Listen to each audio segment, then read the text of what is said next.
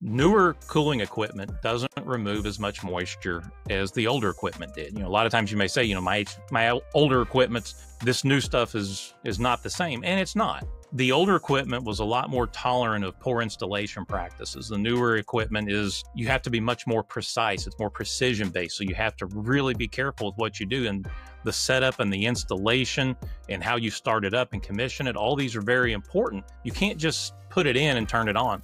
Used to be able to get away with that, and we can't now. And with duct leakage on the return side in the crawl space, if it overwhelms the moisture removal side of the air conditioner, then there's no room left to dehumidify the home. Well, I mean, most people have no clue about that thing right there that you just said. They're expecting they get a new air conditioner that it's going to work better than their old air conditioner that was there for 10 or 20 years. And what you're saying is that it has less capacity to remove the moisture from the air than the older air conditioner did.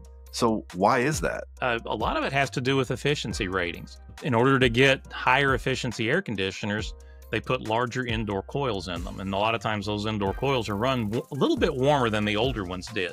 So they don't quite remove as much moisture. So what happens is, unless the installing contractor is setting up the fans correctly, and a lot of times what they'll do is they'll set the fan at a lower speed so that there's more contact time for the air that's passing across that coil, lets the temperature get cooler, so it'll remove more moisture. But Unfortunately, a lot of times when the equipment's installed, it's just assumed that the fan is set correctly. Right. And unfortunately, it may be moving way too much air. Yeah. And then you get into the equipment side where there's two different sides of an air conditioner. If you look at it, there's one side of it that actually drops the air temperature.